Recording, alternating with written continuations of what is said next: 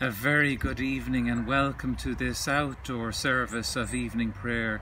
It's such a beautiful day today. I thought it would be lovely to celebrate evening prayer with you out of doors. I'm here in the grounds of St. Peter's Church here in Mountrath, and we have the light of God, the sun shining down upon us, thanks be to God, this weekend. Our service this evening begins on page 101 of the prayer book. The Lord be with you and also with you. Since we have a great high priest who has passed through the heavens, Jesus the Son of God, let us hold fast to the faith we profess.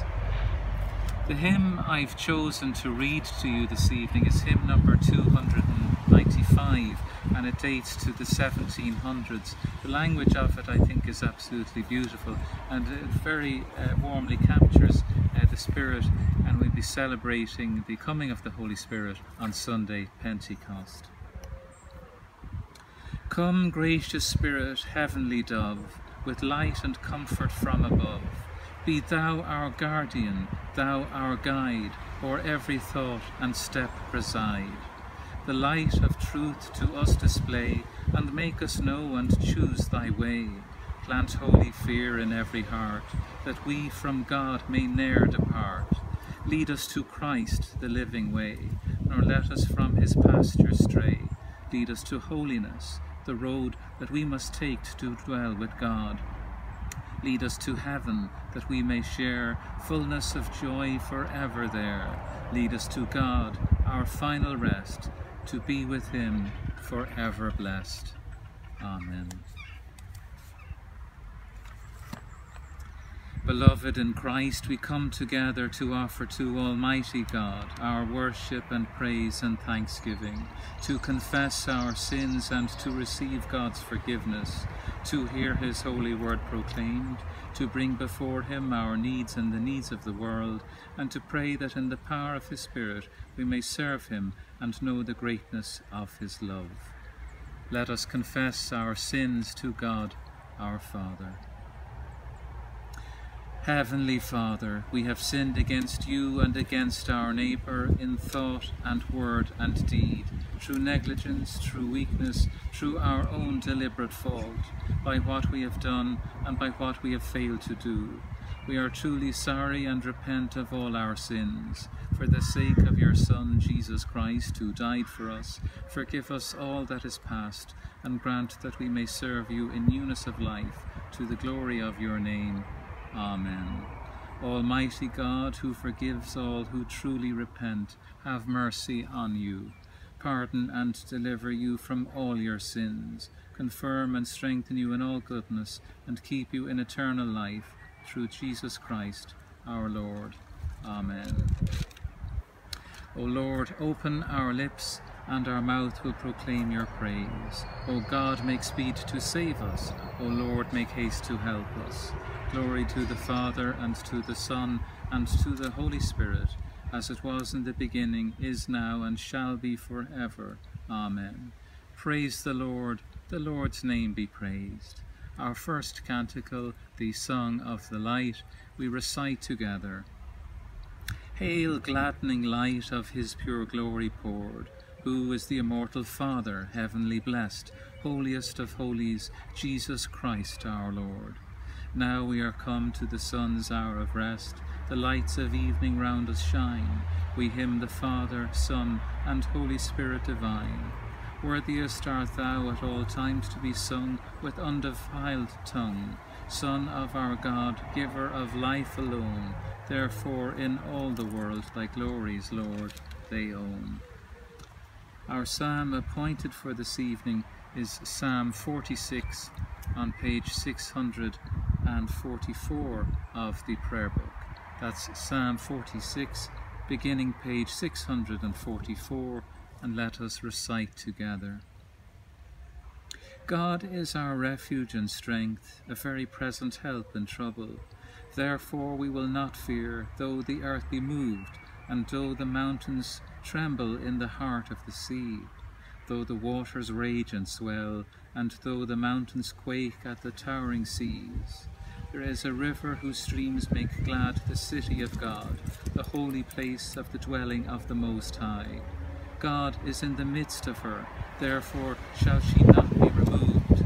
God shall help her at the break of day. The nations are in uproar, and the kingdoms are shaken.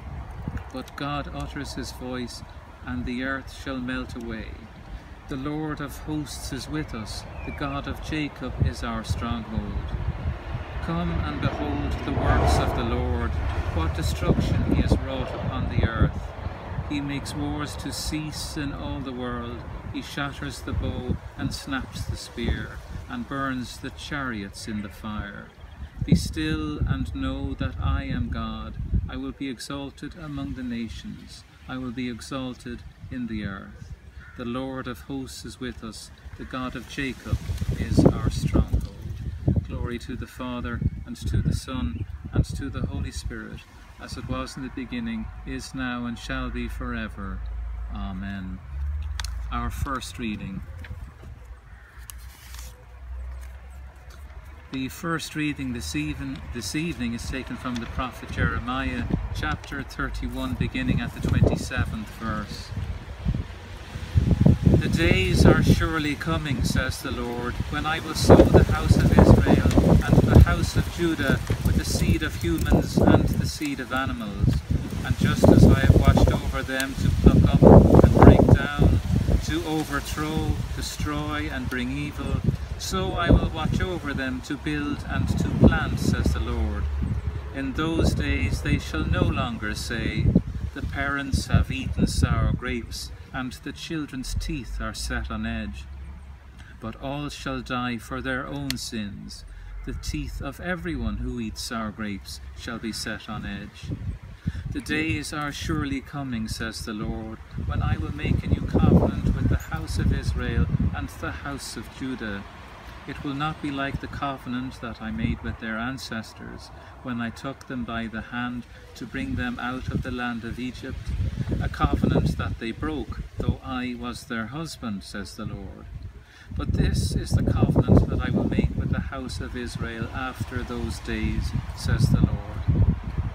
I will put my law within them, and I will write it on their hearts, and I will be their God, and they shall be my people.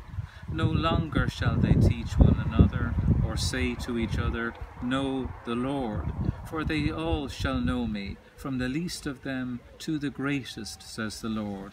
For I will forgive their iniquity, and remember their sin no more. This is the word of the Lord. Thanks be to God. Our second canticle this evening is the canticle Magnificat, and again let us recite together. My soul proclaims the greatness of the Lord. My spirit rejoices in God my Saviour, who has looked with favour on his lowly servant. From this day all generations will call me blessed. The Almighty has done great things for me, and holy is his name. God has mercy on those who fear him from generation to generation. The Lord has shown strength with his arm, and scattered the proud in their conceit, casting down the mighty from their thrones, and lifting up the lowly. God has filled the hungry with good things, and sent the rich away empty. He has come to the aid of his servant Israel, to remember the promise of mercy, the promise made to our forebears, to Abraham and his children forever. Glory to the Father, and to the Son, and to the Holy Spirit, as it was in the beginning, is now, and shall be forever. Amen. Our second reading, the Gospel reading. This is taken from the Gospel according to St. John, chapter 7, beginning at the 37th verse. On the last day of the festival, the great day, while Jesus was standing there, he cried out, Let anyone who is thirsty come to me, and let the ones who believe in me drink. As the scripture has said, out of the believer's heart shall flow rivers of living water. Now he said this about the Spirit, which believers in him were to receive, for as yet there was no Spirit, because Jesus was not yet glorified. This is the word of the Lord. Thanks be to God. Our third canticle this evening is the canticle Nunc Dimittis, and again let us recite together. Now, Lord, you let your servant go in peace. Your word has been fulfilled. My own eyes have seen the salvation which you have prepared in the sight of every people, a light to reveal you to the nations, and the glory of your people Israel. Glory to the Father, and to the Son, and to the Holy Spirit, as it was in the beginning, is now, and shall be forever. Amen. May the words of my mouth and the meditations of our hearts be forever acceptable in your sight. There's a bit of a cool breeze blowing at the moment. I hope it's not affecting you hearing me, though. I'm very grateful to Margaret Hawkins for providing this microphone. It certainly hopefully is an improvement for our outdoor services, that you can hear me a good deal better over the noise of the wind and the ever-increasing traffic on our roads. But as I sit here, I think the forecast today was for 20 or 21 degrees, and it certainly feels that way at the moment. I don't know if any of you have ever worked out in the Middle East. Maybe you've worked in the oil fields, or perhaps even in some of the industries or nursing out there in the likes of Saudi and other parts of the Middle East, or indeed if you've been on pilgrimage to the Holy Land. You'll certainly know that 20 or 21 degrees out there is not considered warm at all. It's considered maybe quite a cool afternoon or day. Indeed, they're well used to temperatures in the very high 30s, indeed topping 40 at times. And certainly as Jesus walked among the people of Israel at the time, with his apostles, and talking to them and teaching them, and also sitting down among the people and teaching them too, there are many days when it must have been absolutely scorching, the heat that he and the others in the crowd had to endure. And that is why Jesus uses such beautiful imagery, such as thirsting for God, in our gospel this evening, because these are experiences that all of us have. Every human being knows what it's like to be thirsty. As I speak to you now, I'm sure many of you might have a glass of water or a drink close to hand. Indeed, maybe you're sitting outside enjoying the service in the warm evening. So as I say, our first thought on a warm day is to get something to drink, either pop into the shop and buy a can to drink, or maybe pop into the house and just fill a glass from the tap. But something all of us, everywhere, every human being knows what it's like to experience that. And so this is why Jesus uses these ordinary examples to people, because everyone can relate to what he's saying. Now, as our wonderful creator, as our God and creator of this glorious and wonderful universe, he could have spoken to the people about the moon, could have talked to them about the planet Mars. Indeed, he could have talked to them about a time when human beings would walk on the surface, or indeed live on the planet Mars. But no, he didn't. And of course he knows these things as our God, but there would be no point in him using examples such as that for the people, because it would have passed way over their heads. It would have been completely beyond their comprehension. Even talking to them about snow would be something that many in Israel might never have seen, or certainly never have experienced. So there would be no point in talking to them about the cold of a snowy mountainside, or trudging through the snow, when these were experiences that people didn't have. So he always used objects or examples of ordinary living for people to relate to. And such in our gospel this evening is the example when he talks about coming to him, all who are thirsty for the Lord. Now, the people that were standing there could see that he didn't have water with him. It's very similar to the story of the woman at the well, because again, when he talks about living water, she knows that he's not exactly referring to what's before her eyes at that very moment, that he's indicating something else. And that's likewise with the people he's speaking to in this evening's gospel. They can see that he doesn't have water jars. They can see he's not laden down with a barrel of water. They can see he doesn't have a ladle, that he's not talking to them to come to him simply for a drink. but the love of God overflows, poured out from the Lord into our hearts, and all of that beautiful imagery in the gospel, imagery that we can relate to very easily today and that they could at the time, seeing the water flowing into a stone jar and overflowing, the love of God, the Holy Spirit just filling us to the brim. And this is what he desires and asks of us as the day of Pentecost approaches. So in our Gospel on Sunday, Jesus will talk about breathing on the disciples, breathing on the Holy Spirit out onto the disciples. And here, in preparation for that, he's using the image of water overflowing. And to be like that, we must open our hearts, as it says there in the scripture, open our hearts to the Lord, and that loving water flowing out from God and poured into our hearts, overflowing from us to those around us and to those whom we meet. And this is what God earnestly desires of all of us, not to withhold the Spirit. We can't do that within ourselves, to allow the Spirit to overflow from us, to touch the hearts of other human beings, spreading the love of God, the knowledge of our Lord and Saviour to all whom we meet. Amen.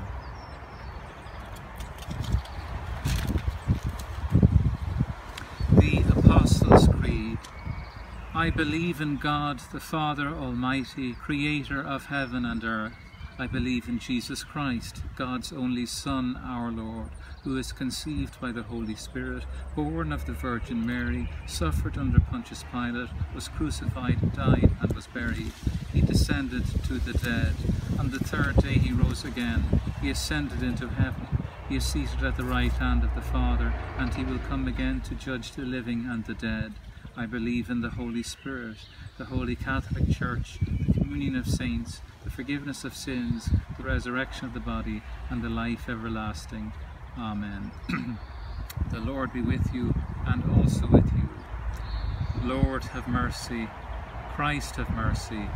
Lord, have mercy.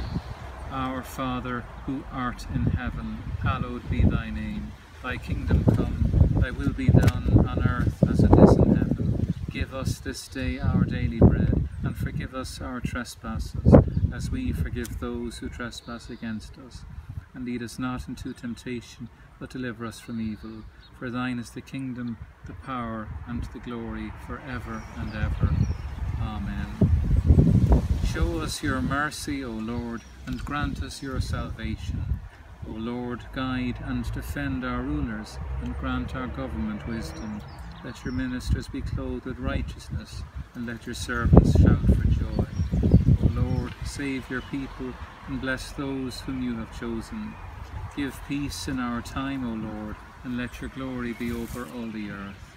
O God, may clean our hearts within you, and renew us by your Holy Spirit.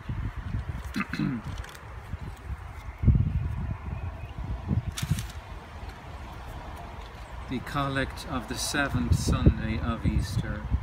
O God, the King of glory, you have exalted your only Son, Jesus Christ, with great triumph to your kingdom in heaven. Mercifully give us faith to know that, as he promised, he abides with us on earth to the end of time, who is alive and reigns with you and the Holy Spirit, one God, now and forever. Amen. The first collect of evening prayer. Together we pray.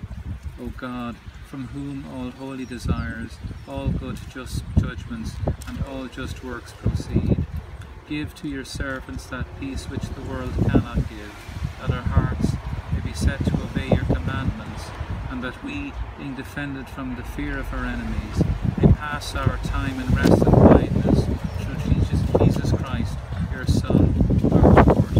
Amen. And the second collect.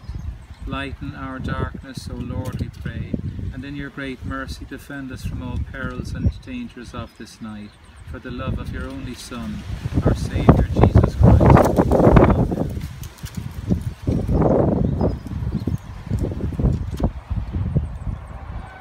I use Form 2 of our prayers on page 238 of the prayer book. Lord of your people, strengthen your church in all the world. We continue to remember in our hearts and in our prayers the persecuted body of Christ, the wounded church throughout the world. We remember at this time the church in Eritrea. We remember the Christian people there enduring such terrible and horrific persecution. Lord, open the hearts of all world leaders, all world governments, that all in our world, whatever their religious affiliation, may be able to live in peace and harmony. Renew the life of this diocese. Bless Michael, our bishop, and build us up in faith and love. Lord, in your mercy, hear our prayer.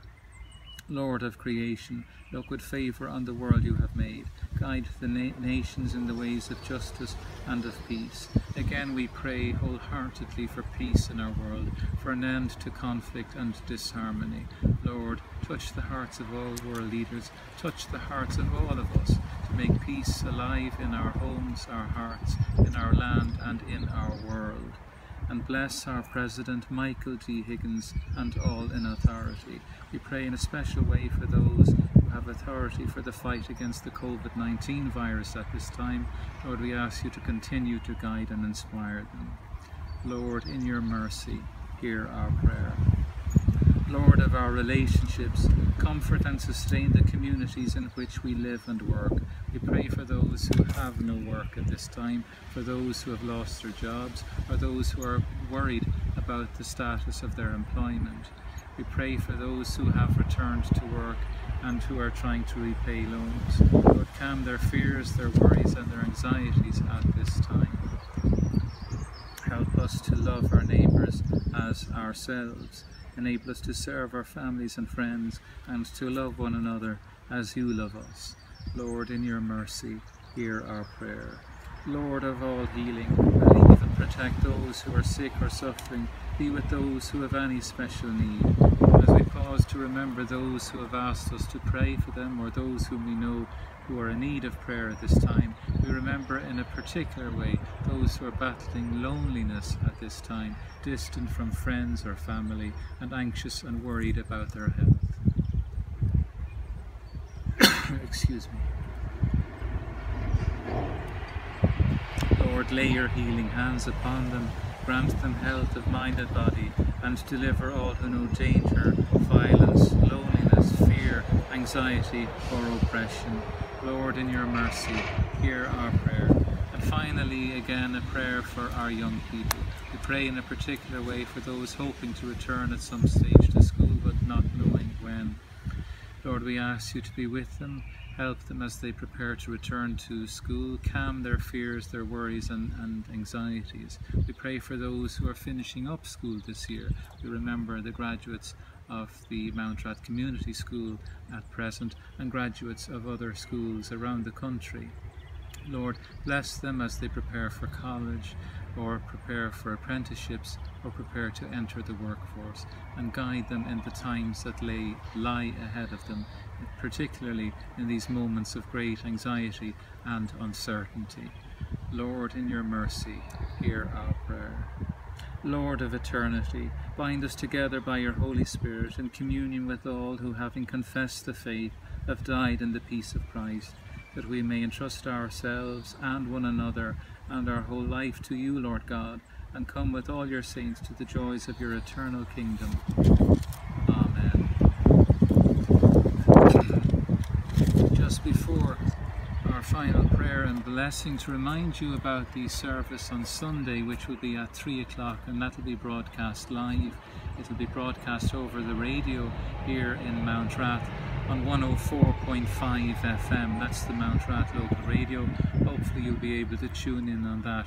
If you have access to the internet, the service will be transmitted again live at 3 o'clock from St. Fintan's Roman Catholic Church here in the town, with the use of their webcam facilities. And I'm very grateful to Father Brophy for inviting us to celebrate Holy Communion next Sunday. So that'll be a live service of Holy Communion over the radio or over their parish webcam on the internet. You might make that known to other people around you so that they're able to tune in, and the details of that will be in the description there on the camera and YouTube. There's a way of clicking something to list a description of the video, and I'll put the details of how to connect to the webcam or tune in on the radio there for you. So have a wonderful evening, keep safe and well, and with the help of God, July will come soon enough and we'll be able to return to our churches. And for those of you anxious to return to work as well, and those likewise, our young people anxious to get back to meeting their friends, hopefully everything will come to pass in due course. Amen.